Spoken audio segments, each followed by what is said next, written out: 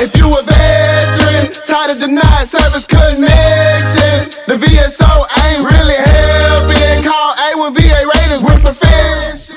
Hey everybody, and welcome back to the A-1 VA Ratings Show. Today we have U.S. Air Force veteran Brock Bremmer.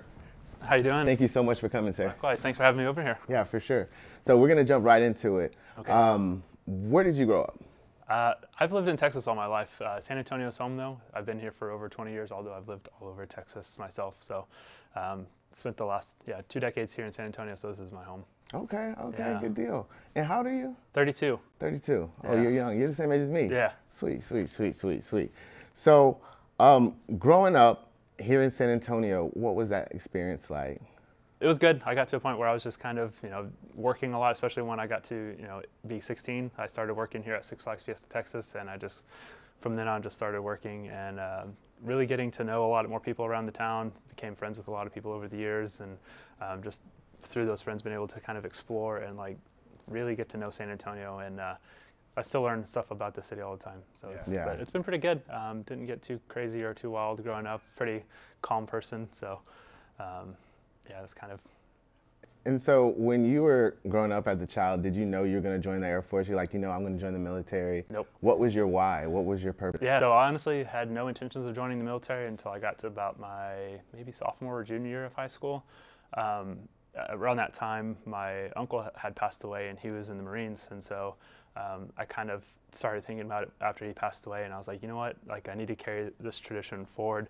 Because both him and my grandfather, both on my mom's side of the family, were both military, and I was the next male up in the family, and so I was like, I need to keep this tradition of being in the military going. So that was a big reason why.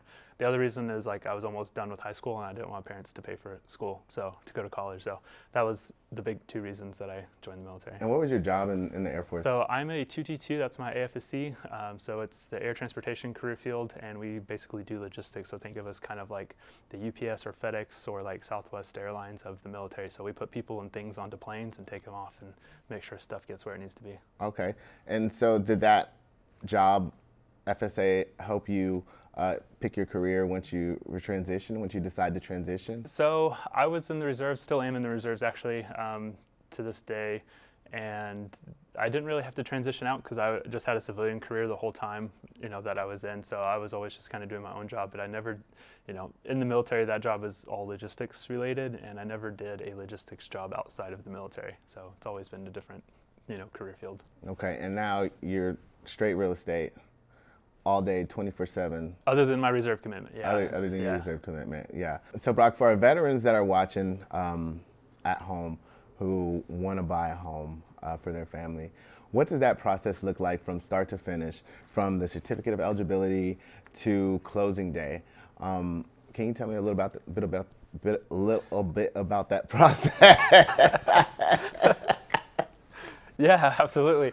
One of the first steps is to get in contact with a realtor or a lender. Usually a realtor will have a number of lenders you can reach out to, or vice versa, a lender has some. So reach out to one of them to kind of get the process started. The first thing is really kind of for a lender to look at your financial picture and kind of see, what's your debt to income ratio, which is how much money you're bringing in versus how much you're having to pay out for your monthly expenses. Also just to kind of look at your credit score and, any savings you may have. So they kind of give you a solid idea of hey, you can go buy an X, up to X amount on your budget. That's really good for a couple of things. One, we know you can actually qualify for the VA loan, which has a lot of qualifications there, or rather a few good qualifications. But 2, it also lets us know what your budget is, so we're not looking at something that's way outside your budget and then we're crushing your hopes and dreams when we go look at something that's not what we've been looking at, right? So that's probably the first step, is getting that pre-approval, approved qualification from a lender. And then after that, we can go start looking at homes. I mean, by this time, people have already been looking at Zillow and Realtor.com and all those websites at home. So we'll go look at some homes. We may look at one, and that may be it. We may look at 10, 20 before we find the one that is the house for you. So whenever we find that house, then we can start making an offer, go through negotiations with the seller. We can dive deeper into that, when it's time to actually make those decisions. But after that, once we're under contract, after all the negotiations are done, then we are in escrow. And so at that point, the lender is re-entering the picture, and they're doing a lot of stuff on the back end to get the loan solidified and all that stuff. But while they're doing that, we're getting an inspection done. So a third-party inspector comes through, look at the house, give you a solid report of the condition of all the major components and systems in the house. And then there's also an appraisal, too, that's ordered by the lender to give an opinion of value on the home. That's really important because lenders don't give more money than what the home was valued at by an appraiser. So that's really a key item as well. But once we get through all of that fun stuff, then we get to closing day, which is the exciting day that you sign your name 100 times on all the documents, and then once you're all done, you get the keys and the home is yours. And so that's kind of it in a very small nutshell. Yeah, for sure. So with veterans, I've been told that your credit score doesn't matter. Correct. Yeah. Okay, explain that, because let's myth bust this right now. Okay, because I talk to a lot of veterans, obviously, and they're like, man, I don't have a 620. I don't have a 700 credit score. How does that work? Yeah, so a lot of the loan types out there, other than VA loans, they do require a minimum score of 620. In some cases, a 580. It really just depends on the loan product and the lender. The VA guidelines, though, they don't have any rules on credit score. So if you have a terrible credit score down in the 300-400s, you can qualify for a home loan. Now, unfortunately, not all lenders will actually give loans, because some of the lenders will have their own overlays, meaning just their own rules that they can apply on top of the requirements there, and they'll have a minimum credit score requirement. But yeah, the VA doesn't care what your credit score is, as long as you can financially afford a home. Okay, so debt to income ratio is extremely important. Is that like 35% of your income? So with the VA, if I remember correctly, there's not quite a strict number on the debt to income ratio. I know for like conventional and FHA, there's certain numbers in the mid 30s to low 40% range. But with the VA, I've seen some lenders go up to like 60% debt to income ratio, which is insane. So there are some lenders out there that have a higher debt to income ratio limit. And so let's say I'm a 100% disabled veteran, yep. right? That's my only income. What type of house, or like, is there an amount? Like, would that be a $300,000 house? Could I afford a $300,000 house on a $3,400 a month income? I believe so. Of course, I'm not a lender to tell you that specifically. They'll give you that exact answer, but I don't foresee too many issues with that personally. I've seen some people do it with very minimal income, and that 100% disability rating, depending on how many dependents you have, is a considerable amount, and it's tax-free too. So that income, if you're single with no dependents, I think it's $3,700, a little over $3,700 a month for 100% disability rating, and so that income is like you're working at a W-2 job making probably $5,500 a month. So it's a lot more on the lender side, even though it's a smaller amount. So no down payment. Yep. Credit score doesn't matter. Nope. No, is it mortgage insurance? Yep. PMI? PMI, that's private mortgage insurance. That's if you put less than 20% down on conventional loan, FHA loan, it's a fee that you're charged every single month because you didn't put 20% down. It's like a little insurance coverage for the bank saying, hey, you didn't put 20% down. We want a little more to make sure we feel warm and fuzzy at the end of the day about giving you this loan. But with the VA loan, if you put 0% down, you don't have that PMI. So that right off the bat will save you a couple $100 on your mortgage too.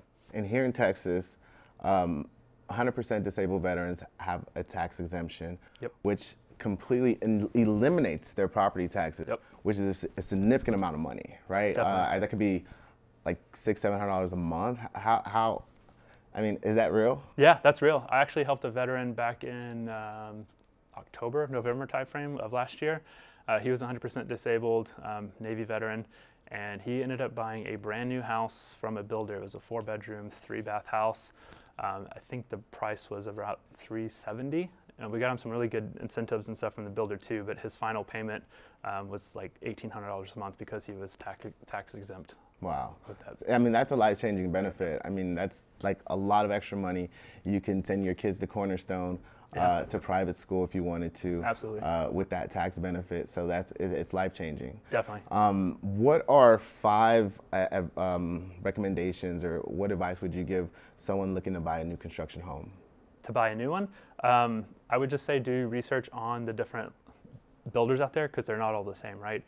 They may look very similar on the outside, but sometimes, like I've seen one builder in particular, they do spray foam insulation on the roof, which can significantly help you save on your energy bill. So like not every builder does that, but this one does. And some of them, another thing too is some of them will allow you to do some sort of customization with the house. Some of them, a lot of them unfortunately don't let you do too much picking and choosing. They kind of just build something and what you see is what you get.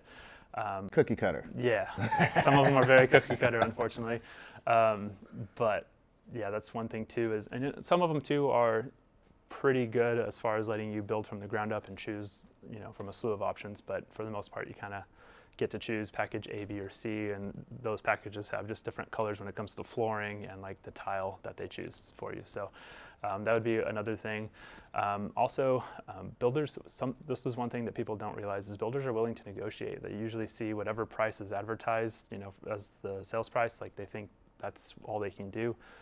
But in reality, especially right now with the higher interest rates and homes sitting longer, these builders are willing to take offers. So you can make a pretty competitive offer, and not just on price, it can be also on the incentives, which is another thing that people overlook, is sometimes these incentives from builders, like if you don't ask, like they won't give them to you unless, they're advertising it. Right. So I've seen some people get, $20,000, $30,000 off the price of the house, plus all of their closing costs paid, plus appliances, which normally you don't get appliances other than like your stove and microwave and dishwasher. So it's really good to see those kind of things as well. So all good things to keep in mind. So pros and cons, new build or a pre-existing home. What do you recommend? If you were going to buy a home right now, today, what would you choose? I would choose new construction. Why? Right now with the higher rates, the builders are giving much better deals overall on homes with all those incentives that I just mentioned. They're willing to negotiate on price, pay down your closing costs, buy down your interest rate as well, and even give those appliances. So it's really nice to get that. Also, I really like the fact that everything's brand new, right? If you walk into an existing home, you have no idea what problems may or may not exist, other than what the inspector looks at, and only they can see as so much as well. So it's really nice to know that everything is brand new. You get a warranty on everything. Like it's, the first year is kind of like a car bumper to bumper warranty, like just about anything and everything that could go wrong, like they'll fix. And then of course it changes, for year 2 and up to year 10 as well. But it's really nice just having that peace of mind that everything's new. Yeah, most definitely. And I also agree with you as well. Yeah. I definitely want to be the first person in my home. Yep. It's just a feeling that it's just an unbelievable experience. What are the top neighborhoods to live in here in San Antonio? Top neighborhoods. Top 5. Actually, I need to make a video on this for myself. But I've actually really liked the Stone Oak Timberwood Park area. I'm a little bit biased because that's where I grew up when I first lived in San Antonio, up there. But I really like those areas. Top rated school districts. They've got a lot of amenities in all of those neighborhoods. Where was I going with that? But yeah, I mean, overall, it's just a good neighborhood. Like, again, I'm biased because I live there. I know a lot of folks are moving out to like Bernie as well. Again, top-rated schools, lots of stuff out there. It's a little bit further away from San Antonio, but people really seem to like Bernie for all of the small-town country feel that it's got. And then also New Braunfels. That place has been exploding. Oh, yeah. So I see a lot of folks moving to New Braunfels because you got Schlitterbahn, which is the world's largest water park. You've got, the river to float down in the summer. You've got, it's Wurstfest, yeah, Wurstfest in the fall. So it's, it's got a lot of stuff. And it's also really close to San Antonio. Good deal. Yeah. And so real quick, last question. While you were in the Air Force, you deployed to Qatar. What was that experience like? It was interesting. It was my first deployment, first time being on the other side of Earth from my family and friends and everything I knew. But it was one of those places where, it was very hot, very humid, working, all the time, 12 hours a day. Didn't really have much time, at the end of the day for things. But it was a good experience overall. I met a lot of people from all over the United States. It was just incredible to kind of be in like a mix of different people and just to meet new people. I don't know. Did it change your perception of what the Middle East was like from what you've seen on TV? It did, yeah, because during some off time on the days that I did have off, I could actually go down to the city nearby and kind of experience the culture. So it was good to go eat at some local restaurants and just have that experience out there because living in the United States my entire life, I've never really had that culture experience. I mean, I went to Australia when I was a kid, but it's very similar to the United States. But going to the Middle East and like going to a mall and hearing their call to prayer for the day, that was interesting. Yeah. And how everything just shut down for that time. It was also just very interesting to see the amount of wealth over there, because there's a lot of yachts and nice cars and everything nearby. So it was very interesting to kind of see how other folks live in, you know, a different culture and different environment. Yeah. Well, you got it, guys. That is Brock Bremmer with eXp Realty, United States Air Force veteran. We're going to wrap this thing up. Thank you. Make sure you guys check out his YouTube channel, Living in San Antonio. Like, subscribe, follow. Thank you so much for coming, Brock. Thank you. Really appreciate it. Absolutely. Are you tired of getting denied for the increase in your disability rating that you deserve? Contact A-1 VA Ratings, 210-668-6065. Serious about veterans, serious about results.